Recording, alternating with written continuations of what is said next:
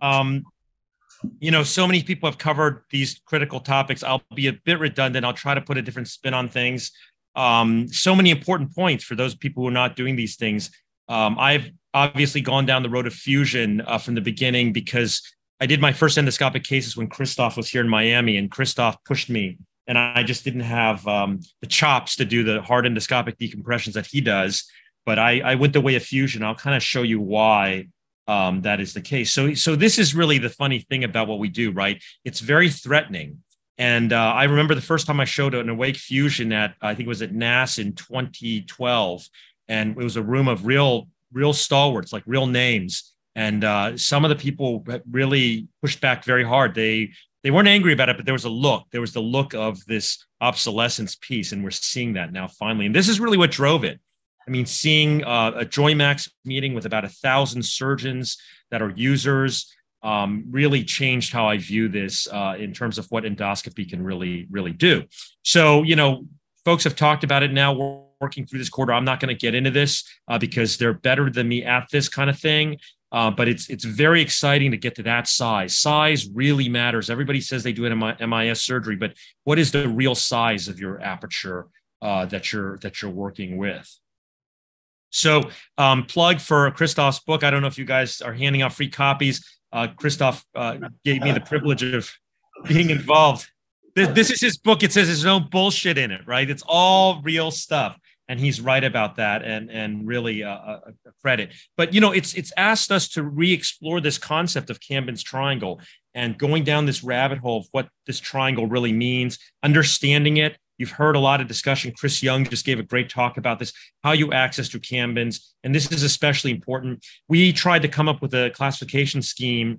Greg Basil, who's one of our young staff members here and our head of endoscopic surgery at University of Miami, this idea that there are really different corridors by which you can get through Camben's with open surgery or endoscopic. And I know everybody there probably does endoscopic, but folks listening from abroad, they may not understand that Camben's triangle's medial border is defined by the traversing nerve root. And so that is for the typical TLIF or PLIF patient. That's what they're doing, but they've taken off the facet and part of the lamina, the lateral lamina, so they can enlarge Camben's triangle. But with MIS surgery, we see more of this where you've taken bone, but you don't really retract the fecal sac as much, but you've still taken that bone.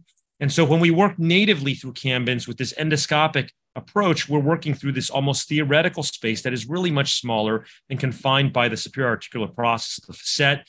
And you have to get smarter, just like people got smart about XLIF surgeries, about how to understand the anterior and lateral anatomy. So we try to categorize these approaches into 3A, 3B, and 3C. The fusion route is 3A, which is a direct onto disc, what you would do for discography, or a fusion like this. So you're trying to stay in plane of the disc, as Chris Young showed you on the last talk.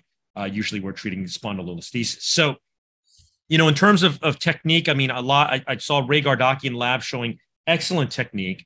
Let me just say that, what we've done with our awake endoscopic fusion system is these 6 pieces. Of course, the endoscope, the awake anesthesia, it matters what screws you use. We use Exparel, really important. We use Spinology, which is now on label, and off label BMP, because we really have a very high fusion rate, about 98% or greater fusion rate. It's probably not going to be that high if you don't use that off label. I'm not advocating or against it. So this is what it looks like. Those of you who do this know it's under an hour to do this surgery. Mohammed Abdelbar showed how people can just leave the hospital. Absolutely, these are all in play for people who are interested in that. Like Christoph and Mohammed, I work in an academic center. We don't own a surgery center. We're not especially incentivized to do this, although this was important during COVID times and may be very important in the future.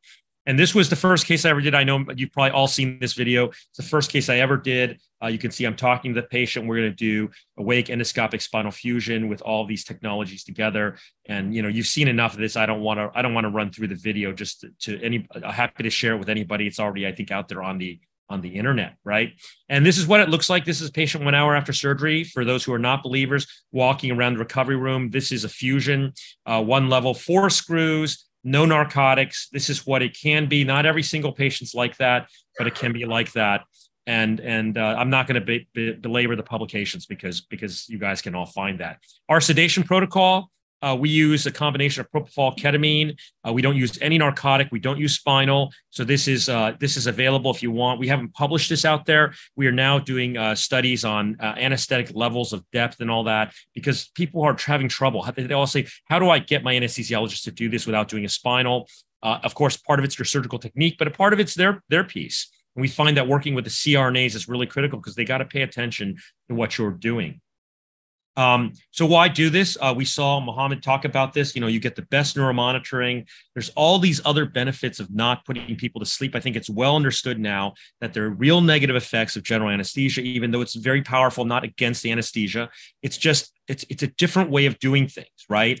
So, this is a patient who's actually a doctor giving me the thumbs up, ready for surgery. I do not screen for compliance. I don't say, well, person's too anxious for this, patient's too fat. I don't really do that.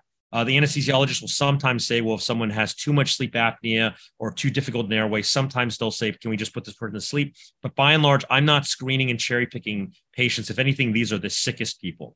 This is from the Wall Street Journal, right? It's a couple of years ago, right before COVID, that people know this now, that there is a brain risk after surgery. And I'm sure a lot of the professors have patients who travel from far and wide. I think Mohammed was talking about someone who came from far away in Tennessee, and people understand this now. If they're high functioning, that there are negative cognitive effects from anesthesia. And Mohammed talked about this, operating on old people with bad cardiac status, EF of 11%. For a grade 2 spondy, you can see that that's what we're doing here with pacer pads on the patient. And fewer physiologic derangements, because homeostasis, right? You remember that from medical school, is maintained because the patient has homeostasis. And so, the cardiac effects of anesthesia are minimized on intubation, extubation, all those effects of intubation, like right mainstem intubations, vocal cords getting knocked out, atelectasis, all those things are out off the table. Temperature regulation, this is important, right? This is not an unimportant thing in endoscopic surgery in general, but the patient is more homeostatic. Catheterization, we don't use a Foley catheter, so we don't have the male urinary retention problem, which is one of the leading causes of length of stay being increased.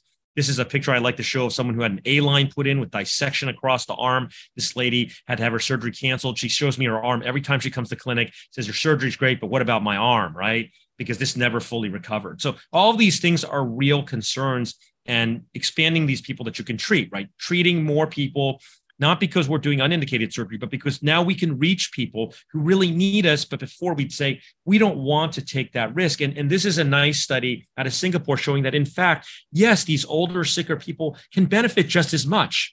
And should they be denied care? This is what the American healthcare system is going to have to face. Are we going to ration care? Are we going to say, well, no? Are we going to go to a two-tier system? What is really going to happen in our healthcare system?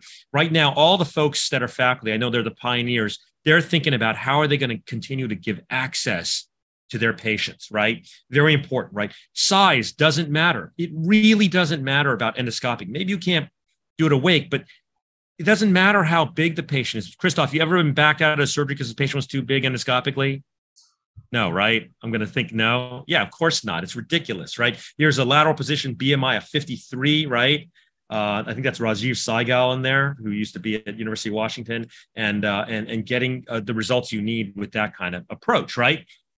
And what about the outcome? So people say, well, okay, well, that's great, but what about your outcome? So we've looked at this, right? So we saw nicely how Chris Young talked about the end plate preparation, right? And Tony Young used to say, I can see the pain, right? And now we're going to remove it, but getting that bony end plate ready, and you can see it here, bleeding cortical bone is what you need for the high fusion rates. And indirect decompression. Here you can see we've got a patient with a L4-5. Most people do like a 6-level fusion on this. We're just going to treat that 1 level endoscopically, distract, get indirect decompression. Of course, through Wolff's Law, they'll be remodeling to open up the canal space eventually. So about 2% of our patients do need a hemilaminotomy in a delayed fashion. So it's not 0%, but it's 2%. So we've broken the MIS TLIF into essentially 2 parts now. You've made the surgery smaller and smaller and smaller and smaller, which really is why we do MIS surgery. So we've looked at this. We've looked at our data.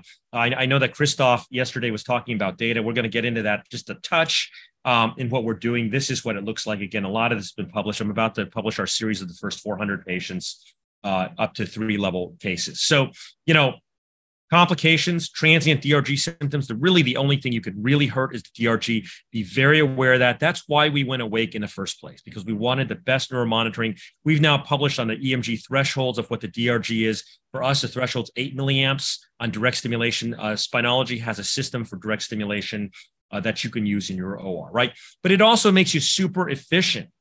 So this is a slide I used to show when I first started in my practice, when I was a young attending. In 2002, I said, there's this cost of surgery. It can be measured a lot of ways, blah, blah, blah, blah, blah. So 2012, I started saying, well, let's bend this cost. Let's bring it down. And this is a slide I showed in 2012. So I'm going to show you, I know Christoph has a very advanced health care app that he's using that I think a lot of you guys use, which is excellent. This is ours. This is Kinesiometrics. And basically, this shows two curves of two different patients, 400 days before and after surgery. John Yoon helped with this. Endoscopic fusion in red, decompression, meaning microdiscectomy in blue.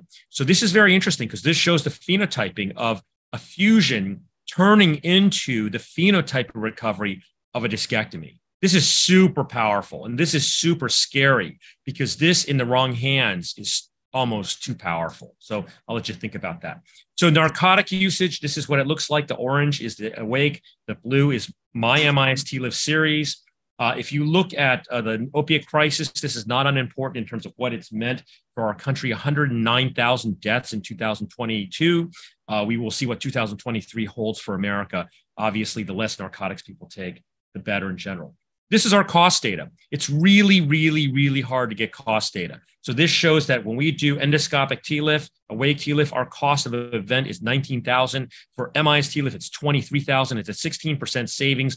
We're making money for the hospital hand over fist. We are survivable even in the most stringent models of bundling, et cetera, et cetera. That was really our goal, to survive the Affordable Care Act. And that was a big impetus for all of this that we are doing here. So 16% cost savings.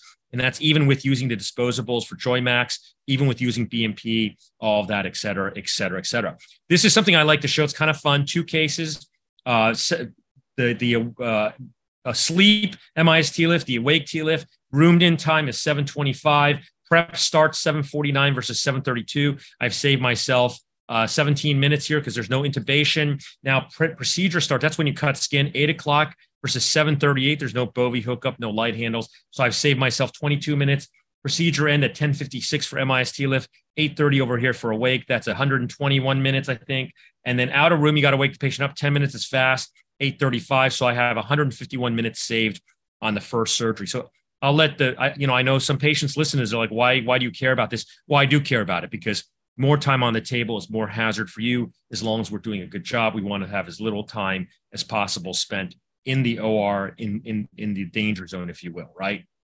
So all of that's important. There are some challenges. As I said, DRG, here's an example. This is what I think Jen Shen was talking about. This is early case, blowing out the end plate. We rely on indirect decompression. We're not perfect. We have mistakes. This is early under series. You can see the end plate fracture there as a result. Patient had a long recovery because of that, eventually fused, which was fine. So be careful about indirect decompression. Understand the stress-strain relationship of the bone and your cages. DRG, this is, if you remember one thing from this talk, DRG, getting around the DRG, understanding facet anatomy, getting in there properly, not hurting the DRG, understanding that space so you don't get DRG irritation from your surgeries, right? So the most critical structure, again, is the dorsal root ganglion. That's really the only thing that you can hurt in these surgeries. So next stages, I know I'm a little bit behind. Really important. Okay, so robotics, right? There's sessions on robotics, I think, coming up. This shows, I think, the first publication on this. This is the Da Vinci putting together a sandwich. The robot has a lot of powers that are coming. We're just seeing the first generation. Even the robots you think that are the best are still very early first generation robots. I'm not going to go show you the video. Here is a video I'll show you of using the robot for just endoscopic drilling. People are saying, well, Christoph spends a lot of time teaching his fellows how to hold the endoscope. Well, the robot will hold it for you. So that'll keep you from plunging. We move the robot around to drill laminectomy. This is an interlaminar approach. It's a little slow right now, but we can move the robot incrementally. And obviously, this is going to get better and better. This is the wave of the future, clearly, so that you don't need to be quite as experienced to get surgery done. Now, what's the next stage? So we've moved to complex endosurgeries.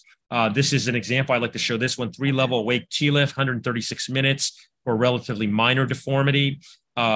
Getting better lordosis. Jen Shen showed this, trying to get lordosis, cutting the ALL. That's coming next year. The products will be available for that. Very exciting stuff that's coming. I think a lot of people are working along these lines.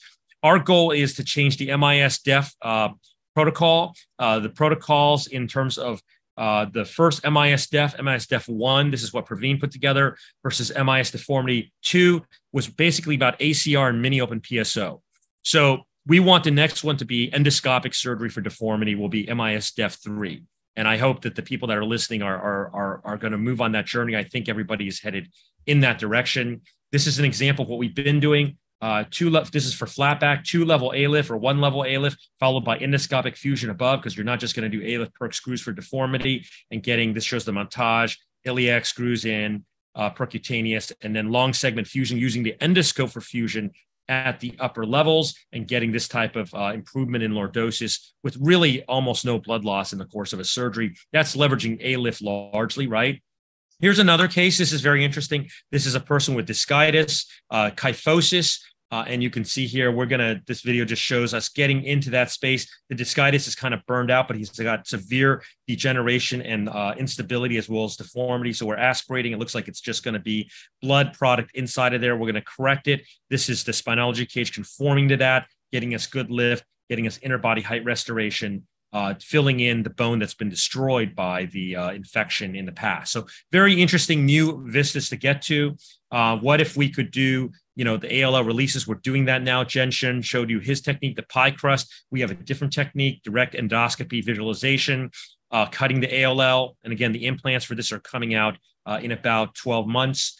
Very exciting. We build modular implants. We're going to be able to do deformities over a series of cases rather than one huge operation, which is just too dangerous and deadly right now. Building modularized systems so that patients can take this type of big surgery in a more controlled fashion. So in summary, my hat's off to everybody there. I've seen a lot of the talks today, really amazing stuff. Christoph, amazing job with this course. Everybody's giving great feedback already. It's just such a great journey. And I know that in another 5 years, this whole world is going to change because of the people in that room. So thanks again for having me. It's a real privilege and honor.